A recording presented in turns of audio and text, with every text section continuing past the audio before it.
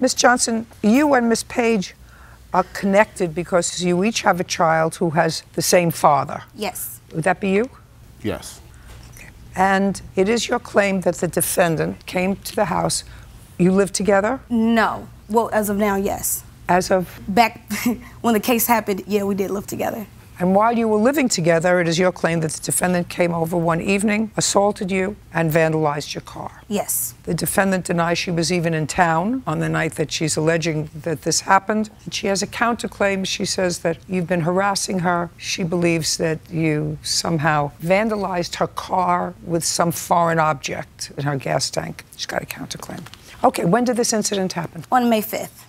Of this year? Yes. What time? It was about 12:30, between 12:30 a.m. and 1 a.m. So tell me what happened. Okay, Your Honor. On the night of May 5th, me and Gary were celebrating Cinco de Mayo. We had some margaritas and tacos, and then we were going to call it a night around 12:30. Gary goes to bed, and his phone just starts to ring right before I lay down. And it's an unknown call constantly coming in. So eventually I answer, and it was How many times did it ring? probably about 5 missed calls. Okay. And so finally I pick up, and it's Zuri on the other line, and she's like, where's Gary? And I said, Now, do you know her? Had you met her before? yes. How many times? We've known each other for over 3 years. So you knew her voice, or she identified herself? Exactly, yes. What did she say? She said, where's Gary? I said, he's asleep. She said, he's been at my house for 3 nights. And I said, well, that's impossible because he's been home. So she's like, well, where is he? I said, he's asleep. She said, wake him up. So then I wake Gary up, and I hand Gary the phone, and he's like, this is a joke, just hang up. So right before I hang up, she says, open the door.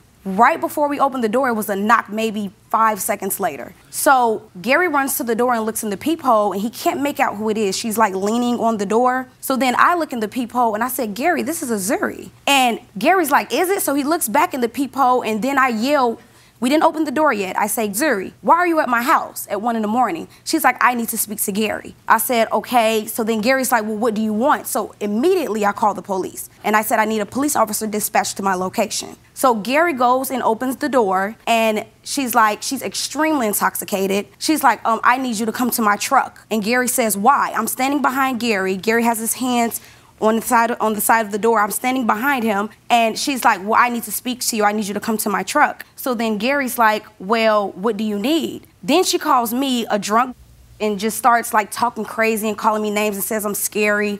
And then we started arguing. I'm still in the back of Gary. So then she reaches under Gary and grabs my hair and pulls me into the hallway. And then that's when we start to fight. I have pictures of bruises, scratches, and everything from that night. I'd like to see them, please. I'd also like, did the police ever respond? Yes, they did. I'd like to see the police report. Okay.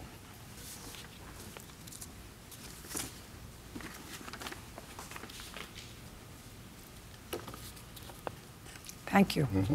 There's also pictures in there of the broken window as well. Well, I see the window. We haven't gotten to the window yet. Okay.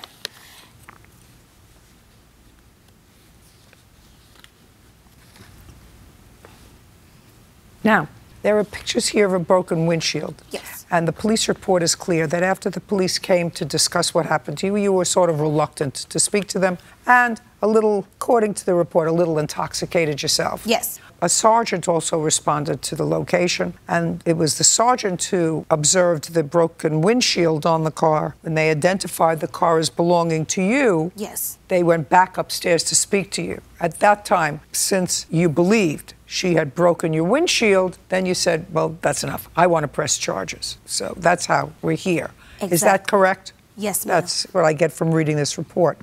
Okay. What time had you parked your car that evening? I would say about 6 p.m. Now, you told me before that you and Gary were living together at the time. Yes. That's not what it says in here. Yeah, Gary was living with me on and off around that time. Well, now it is. So Gary was living with you on and off. Yes. Lisa, that would be you, right? Yes. Lisa said that Gary, her child's father, was only there to watch their child. Lisa and Gary were no longer in a dating relationship, nor was blank and blank. I assume her and somebody else said that even though that they had problems in the past, they had not seen or spoken to one another in quite some time. Lisa claimed to have no idea why the defendant and her friend arrived at the door. Now, you didn't tell me about a friend. I was getting to that part.